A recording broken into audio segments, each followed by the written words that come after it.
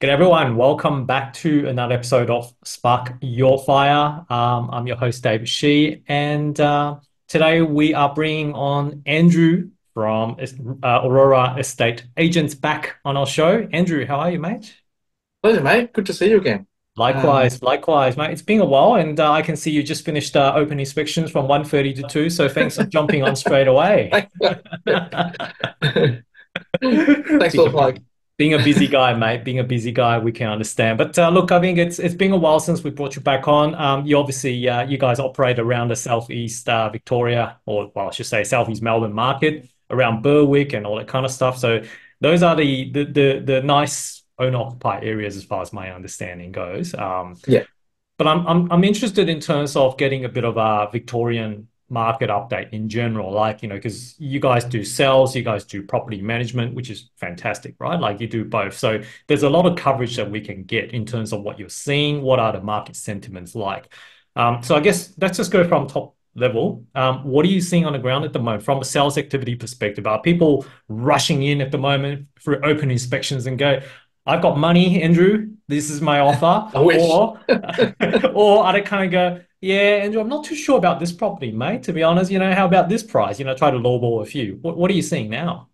So if we go sort of back 12 months, David, Yep. there probably wasn't that much enthusiasm in the market.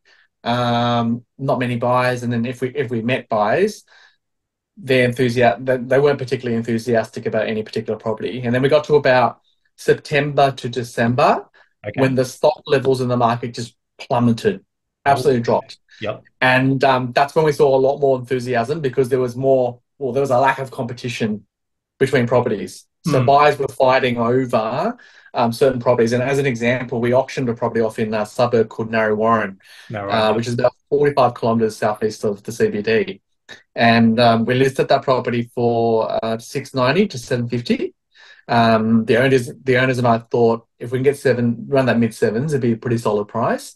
Mhm. The property ended up selling for 883,000. Wow. Okay. Yeah, so that was due to the fact that at that time there was almost nothing on the market that was comparable to that property. Yeah. Yeah. Okay. Just Yeah, and short now things, basically.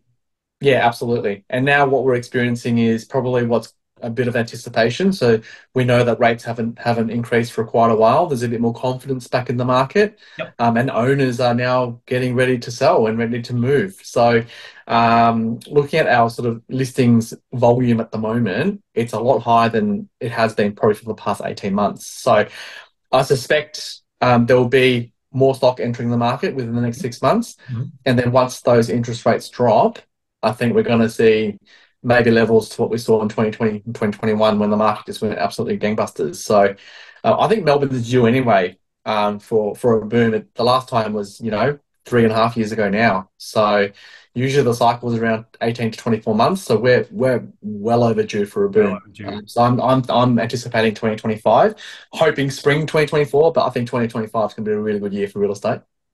So to summarize, I guess the number of listings have started to increase Yeah. again from start of the year. How about Yeah. buyer inquiries at this stage? Have they also increased in terms of anticipation? A lot of people try to Mm. get in before the rate do start to move. Yeah. It would depend on the property at this stage. I'm generally finding that demographic that between the 600,000 to 800,000 is going very, very quick. Yeah. Okay. First home buyer market. Properties that are sort of priced a bit higher, more that plus 1 million. Mhm. There's less buyer inquiry, but I'm finding the confidence is back. So buyers are willing to put in offers that are better than what it would have been 12 months ago, Right. because they know that their interest rates probably won't go. If they're on a variable sort of loan, it's probably not going to go up much higher. So there's a lot more confidence in a buyer to make an offer Yeah. that's not going to be a low ball. It's going to be quite a reasonable offer compared to what the market's going for. Yeah, yeah, right. Okay. Well, it's an interesting market, I gotta say. So affordability corridors around the 600, 800 are flying out Oh, fairly quickly. bang. Yeah, First week open, 10 offers on the table. that's right. Yeah, yeah. So I Wow. listed again the one in Narre Warren on Monday, Yeah. and I'm inundated with inquiries. And then we'll list something, that was a plus 1 million last week, and we might get three or four inquiries, but it will still sell. Yeah. But yeah, that first home buyer market is the confidence levels are very high at the moment. Yeah. Yeah. Okay. And are you finding any investors that's kind of active at the moment, or are they buying mainly for first home owners and that kind of stuff? What sort of people are buying?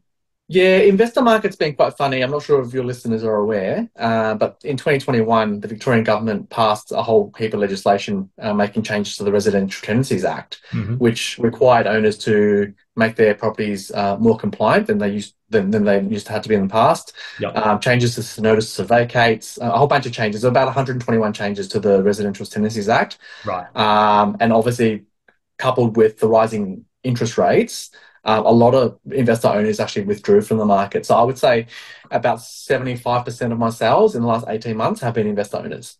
Wow. Okay. Just all Yeah. basically. And Just getting out of it because they just can't afford to hold on to them anymore. And mm, just the compliance costs have been too high. mm, So most of the buyers that we're meeting now, like I said to you, will be your first home buyers or people in that sort of upper range who have the confidence now to know that, their loans won't move by all that much.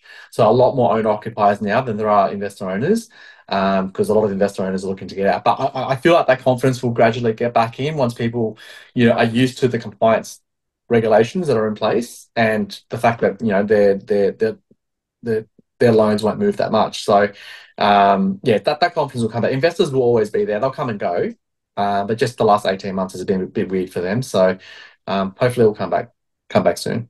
yeah, I think the main thing will be the cash flow squeeze, isn't it? Especially with rents hasn't been going up as much as well. That's the issue. Essentially. Rents, Yeah. rents have gone up heaps, mate. Have I they? don't know in Not Sydney, as but much as the other. in Melbourne it's been ridiculous. Like Okay, really? we had a property in Berwick on Saturday. Oh, yeah. Um, 3-bedroom home, nothing special. 545 a week. Last year probably would have got about 470 a week. Okay. We had 32 groups and 32 applications. So the rental market in Melbourne's absolutely gangbusters.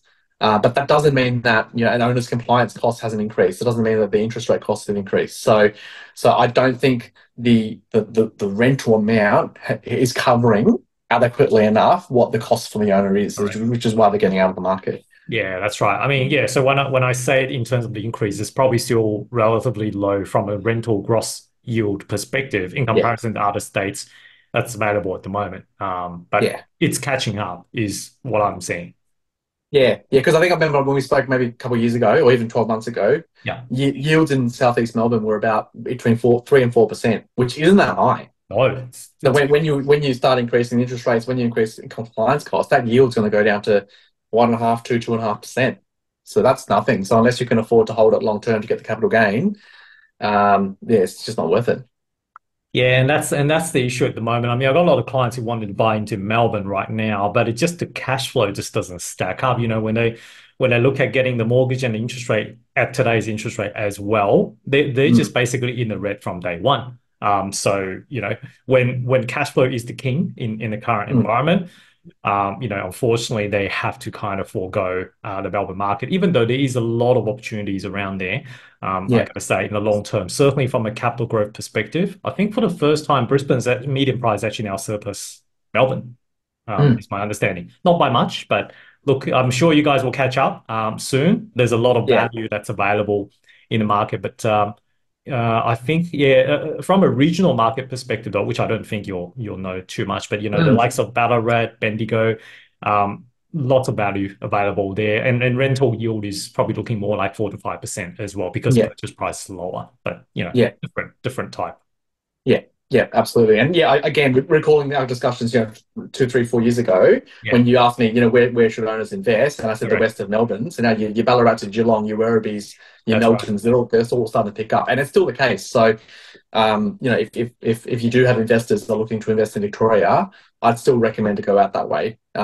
Yes, the prices are catching up to what they are here, but it's still great value. In terms of a standard house that you can buy in Aurora today, let's say a 311, and that's say 800K, let's just say stock standard. How much can you rent for that today in today's market? Uh, 550 ish, yeah, 311, you're probably looking somewhere around the 500 mark. 500. Wow. Okay. Yeah. Yeah. Because I think the around the Berwick Narrabeen area is predominantly on owner occupiers, as far as my understanding goes, right? So Yeah. Yeah. yeah, You're looking at about 65, 70%. Yeah, 65. Yeah, Yeah, okay. Yeah, yeah, right. Okay. Cool. Well, that's good to know. Thanks for sharing that knowledge. Now, in terms of the property management aspects of things as well, I think you already mentioned there's a drop in terms of the investors that you can notice. Is that across the whole Melbourne that you're seeing at the moment? Yeah. So yeah, yeah. investors floating. Mhm. Yeah, so in terms of our rent roll, like we've signed new owners on, but Yes. then the number that we've signed on is equally matched by the number of owners that are exiting because they're selling or they're moving into those properties. Yeah. Right. So our net result of rent roll has been pretty stable over the last Pretty 12 months. stable. Yeah. And like I said, that's due to the changes of the Residential Tenancies Act. And I know in New South Wales, the Labor government there prior to the election promised things such as removing the no grounds evictions. Yeah, and that's basically carbon copy of what Victoria's done down here. Mm. So I know Queensland is going through the consultation stage, or if not, they've Yeah. already implemented those laws, and New South Wales will follow suit. Yeah. So those laws, which were meant to, I guess, enable renters to have more rights, it had a counter effect of having owners withdrawing from the market because it's increased their compliance costs. And as a result, that's contributed to the reason why rents have gone up because the number of rental properties available on the market has decreased. Mm. So it's had a good and bad effect. But for owners, it's probably more negative than it has been positive. Yeah, no, unfortunately, that's the case. And did I remember correctly that I think the Dan Andrews also introduced a temporary land tax increase as well at the moment for investors? Is that right? Yep, yep, yep. Some of my owners who own two, three, four properties are really feeling the pinch because their land tax has doubled. Some have tripled, Wow. and Yeah. I've seen that bring the bills in to me, and I've seen it. So it's not a great time to be a property investor, particularly like you said, if cash flow is king. If you've got the cash flow and you can hold that for the next 5, 10, 15 years, you're going to get the capital gain out of it, which is why you invest in property, right? But if you're investing for cash flow, it's not great. Victoria's not the Mm. market there, basically. Yeah. Mm. Okay. Fair. Do you know when that, because I think that was only a temporary measure in terms of that extra bit of land tax. Do you know whether there was end date to it or at the moment just No, I don't. I don't actually. I don't actually. And look, I mean, it's great revenue for the government. So dare I say, that temporary might turn into COVID? permanent pretty soon. Yeah, no, that's filling up the COVID budget shortfall as far as Yeah, I'm yeah, understanding. So, yeah, unfortunately, the Victorian landlords are suffering from that. Okay.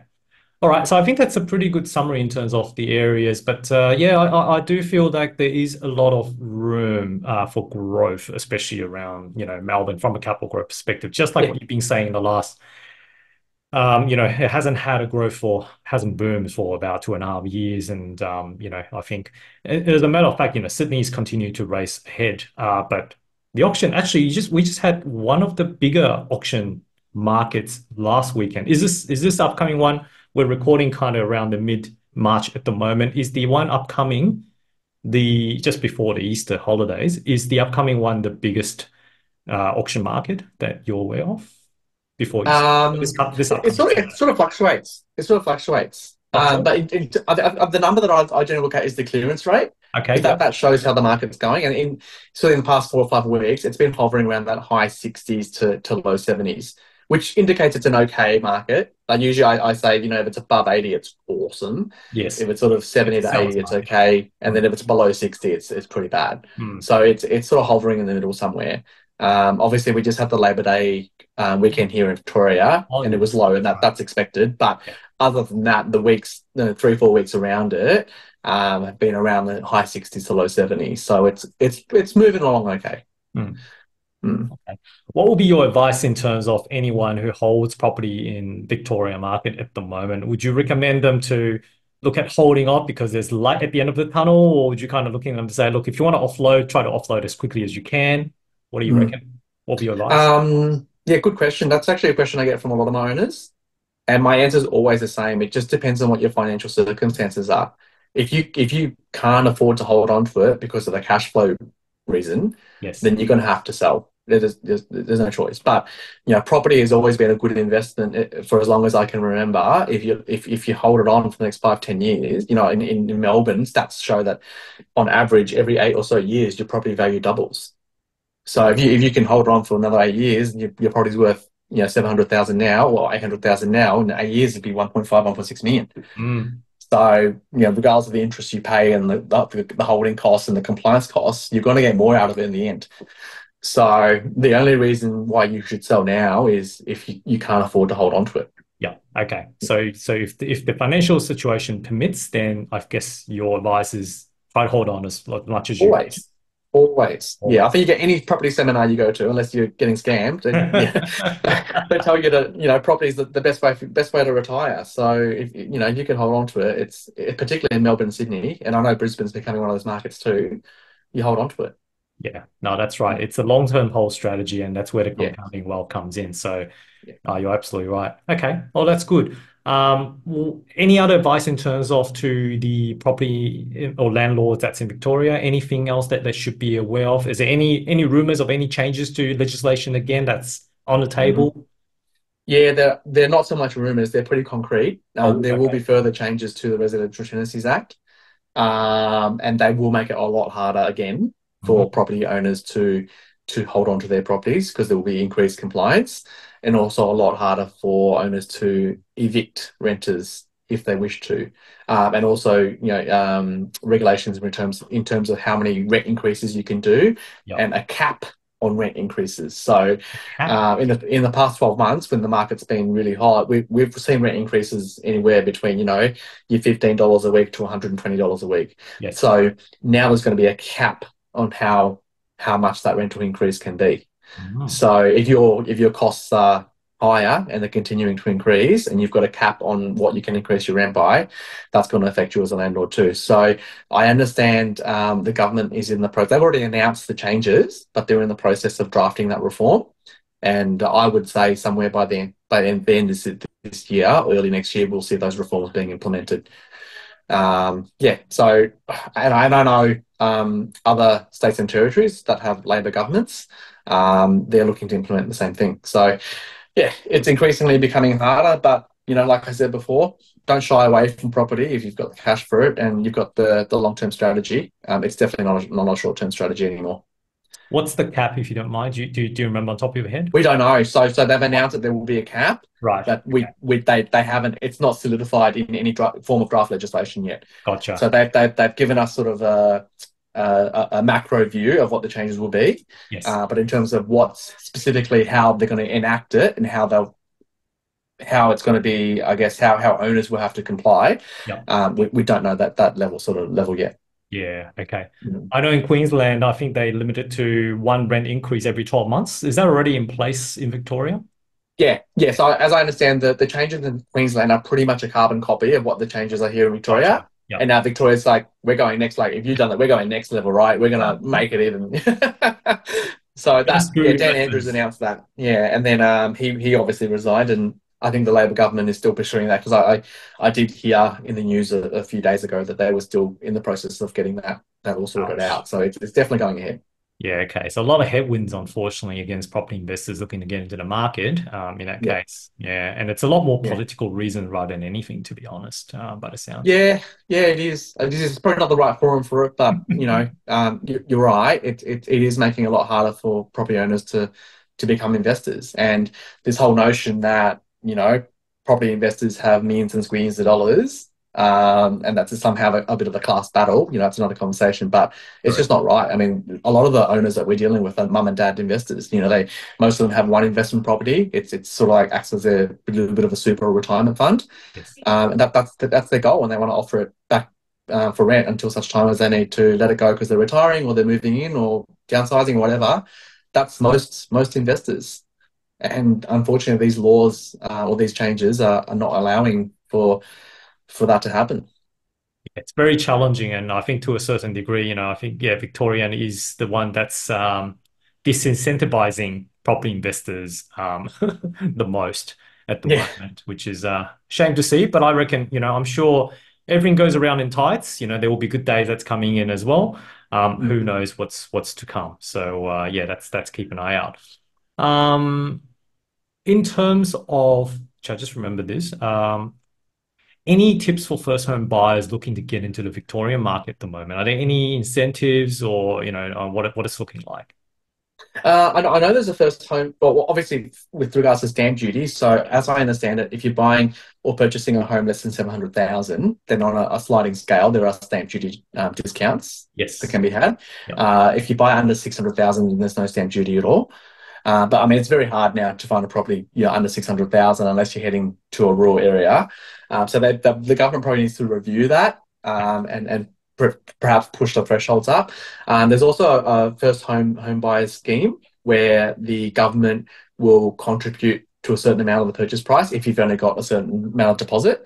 Yes. But that's limited to certain areas. So you can't just go to Toorak and buy a property there and say you're a first home buyer and get the scheme. I think it's more for designated for what they say out of urban areas. So I Mm. know for us, you're looking at Pakenham, possibly Clyde North, for those areas to get that scheme. But that's basically you apply through your bank and your bank applies on behalf of you or your broker applies on behalf of you to get that scheme. Yeah. So they're the two biggest ones at the moment. But yeah, I just feel like the first home buyer market, well, it's probably best to get in now rather than later because that's the first market that goes boom before the rest of the market catches up. Yeah. So I'm just feeling like the activity right now is sort of signifying that we're going to get to that stage pretty soon. Are you seeing many upgraders at the moment, as well? So people who sold their home and then wanting to upgrade into, something bigger, better, um, or is it still just mostly first home buyers? Mostly first-time buyers. There First. will still be the upsizes and the downsizes, the people transitioning. Mhm. But the market right now is pretty strong for first-time buyers. And like I said, you know the market's about to go boom when those first-home buyer when you list something at a Yeah, first-home buyer price and it just goes over the range, goes over the just goes range. over. So then you know the rest of the market's going to catch up. Mm, okay.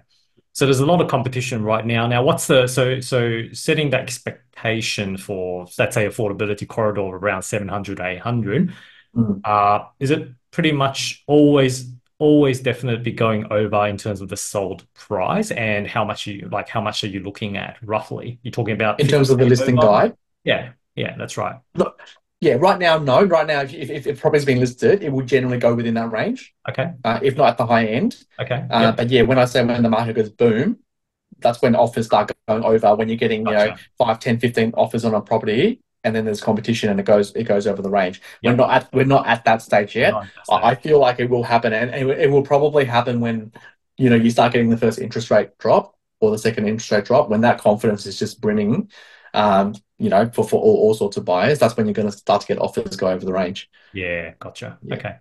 No, interesting market. I reckon let's just keep an eye on it. And Mm. yeah, I do think that Melbourne is going to shine in the next couple of years. As soon Yeah. as credit starts to loose, and there's a lot more lending coming in and liquidity comes back, Mm. Melbourne's going to do a really strong run. So Yeah, yeah, and I feel like Melbourne generally always follows Sydney as well.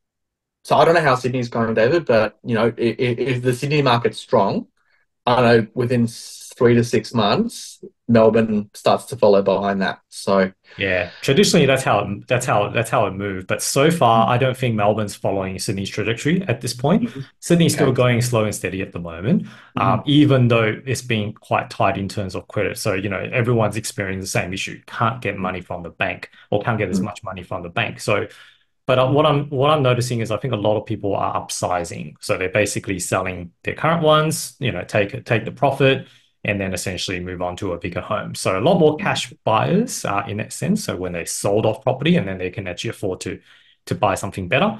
Whereas Melbourne seems like that upsizing activity hasn't really happened yet. It's still the first home buyers just competing. Mm. So, but that could happen anytime now as well. So we'll see. We'll see. So yeah. Yeah. Okay, cool. All right. Anything else to add? Any other things about Melbourne markets or the Southeast Melbourne market that you think is worth sharing? No, not this stage. I think it might be a good idea to catch up in another 6 months because I Okay, think it's going to be a get you back very in different 6 months. environment. We're looking at Yeah. October. Yeah, I think it's going to be a very, very different environment at that point in time. I hope I'm right. I mean, I don't usually do predictions, but I feel like something's. But you see activity on the ground and you see how people talk and start thinking about things. Yeah, there's just this anticipation bubbling at the moment. And I So, saw that yeah. prior to, yeah, during COVID actually. What was it when the market went boom? It was January 1, 2021. Market Wow. went absolute gangbusters. So yeah, but before that, you just knew something was about to happen, and then just bang. It's like a pressure cooker. Yeah, It's basically building up, right? So, yeah, mm. yeah. I know you're not a betting man, but what do you think the interest rate is going to be like in 6 months' time? Well, I mean, I'm going to hold you to it. No, not going to based hold on you to what I've been reading, they're it. predicting two drops. Two drops, yeah. Yeah, at the end of this year and start next year. So end of the year, what is it now? 3.75 or something? 4.35.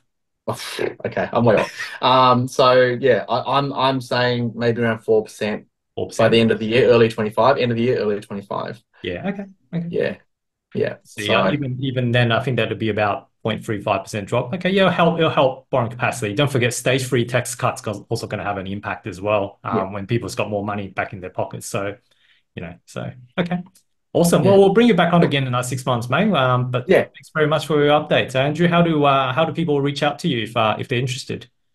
You can cop on our website, Aurora Estate Agents with an S on the end.com.au, Mhm. or give me a call directly on 0411 735 776. Awesome. All right, lovely. Thanks, Andrew. Thanks, Please. David. Catch up soon, mate. Bye. See ya.